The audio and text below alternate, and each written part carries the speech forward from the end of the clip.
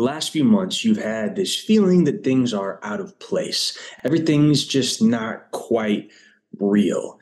Little things too, like a coffee cup on a table or the mailbox at the end of your street. And then one day you realize you're surrounded by props. Everything feels unreal because it is unreal. You've been unwittingly living your life on a TV studio as the star of a reality show that you are completely unaware of. So now you start trying to probe without drawing suspicion. You dissect conversations with coworkers and loved ones and realize they're paid actors. They audition for their role and they practice their lines when you're not in the room. You parse every word of the news and you realize it is carefully scripted and acted to produce an emotional reaction specifically from you. The attacks on 9/11 never happened. They were a tragic plot in a special episode of this TV show that you star in. And if you could somehow make it to New York, you could see the Twin Towers still standing and you would prove your suspicions. This is the real life experience of a man named Albert. For 5 years, he lived in this reality, gradually questioning and confirming his suspicions over time. He ultimately drove to New York City to check on the Twin Towers himself in person. And once he got to the city, though, he changed his plans. He never went to ground zero. He wound up in front of the UN headquarters and decided he would ask for asylum from this TV show. Political asylum to protect himself from this fabricated world that was constructed around him. When the security guard tried to stop him, he swung at the security guard and a full-on fight ensued. Of course, Albert was arrested and then taken to Bellevue Hospital, where he became one of the first documented cases of what we now call Truman Show Delusion. It gets its name from The Truman Show, this movie that came out back in 1998, starred Jim Carrey, and it followed exactly this plot. Truman is adopted by a TV company as an infant and is unknowingly raised on a TV set, surrounded by cameras 24/7 for his entire life. Every relationship, every event in his life is carefully scripted, directed, and acted by people around him. Shortly after the movie came out, people started presenting with delusional symptoms that were pretty much identical to the plot of the film. Now, this is not its own distinct condition or diagnosis. It's really just a way that an existing delusion, probably delusion of control, can manifest.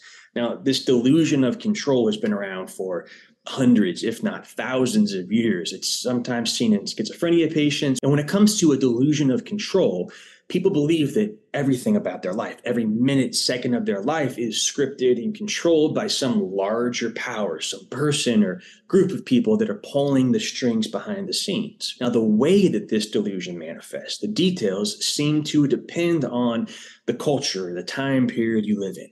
Like if you lived in the 80s in Russia, you might think it was the KGB pulling all these strings. If you lived in Italy in the 1700s, you might think it was the Vatican that was constructing this massive conspiracy around your life.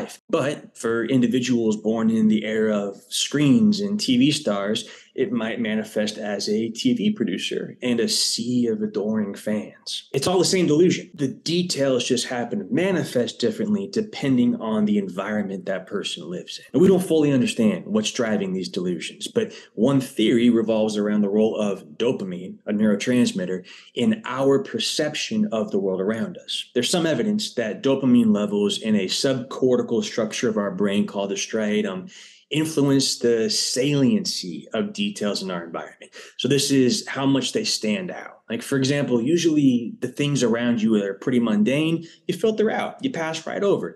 Things like a coffee cup or a mailbox at the end of your street, you glance at them, you never quite register them, and you go about your business because they're not particularly relevant details to whatever you're doing. But in people with higher than normal dopamine levels in their striatum, these objects might seem to stand out for some reason. They may not be filtered appropriately. And they can't quite put their finger on why they stand out, why they're so noticeable. Something seems different. Something seems off about them, but you can't quite scratch the itch and explain what it is. Eventually, they might feel detached from their entire environment, like the world they live in is not real. And at this point, your brain starts searching for an explanation. Given the prevalence of reality TV in our culture, it shouldn't be surprising that some people's brains latch onto this as a possible theory to explain what they're experiencing. So imagine yourself in this situation. What would you do? How would you test your theory? You couldn't confide in a therapist or a friend. They'd be paid actors. Couldn't go to the police.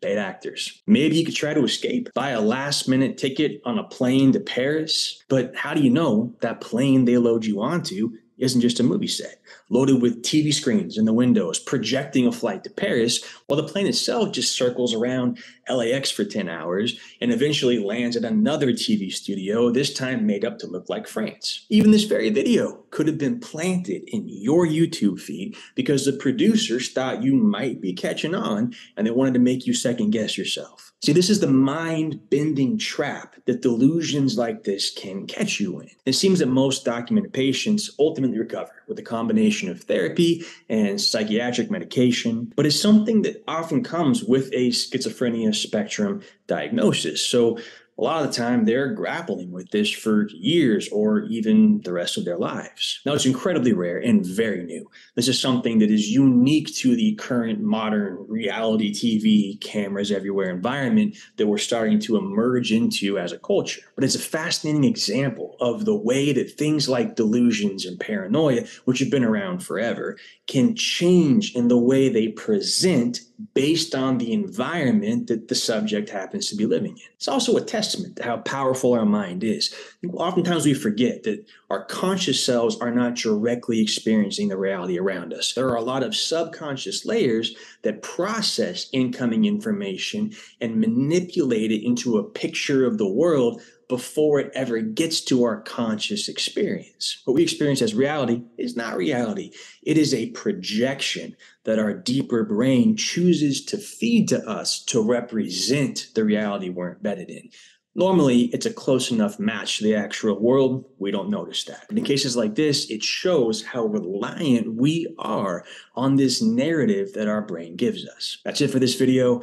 This is a super small channel, right? So if you feel like making my day, like the video or subscribe or leave a comment, and I'll respond. If you have any ideas for future videos, I'd love to hear them. If you have any thoughts about this video or questions about Truman Show Delusion, let me know. I'll answer it.